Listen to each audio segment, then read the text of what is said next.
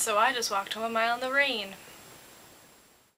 Hi guys, bit of a change of scenery today because the weather is so bad and I have like no lighting in here, and if I sit where I usually do, it looks like I have like a halo over my head. So I'm just kind of like turned a bit today. So let me tell you my fun adventure of walking home today with my sister. It's been foggy here for about 3 days, so I knew that there was like a rainstorm coming soon, and it just so happened that it came today. We were about like a quarter of the way there, and then I felt a drop on my face and I was like, oh god.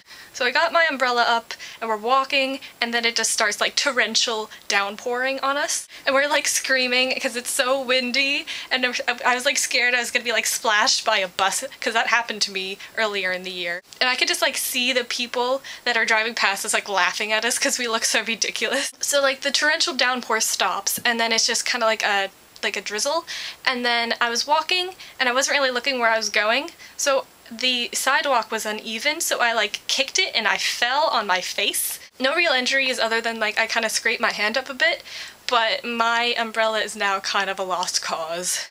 See this?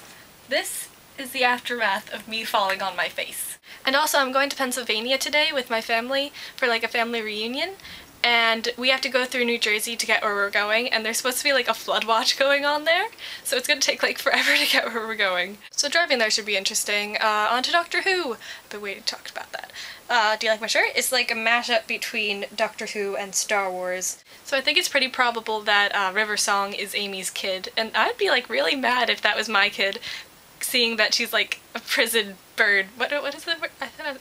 Is that the right terminology? Prison bird? Jailbird, that's what it is, not prison bird. But yeah, that's what I think. I'm really excited to see the new episode, but I won't be able to see it until like Monday, because where I'm going, there's like no internet at all.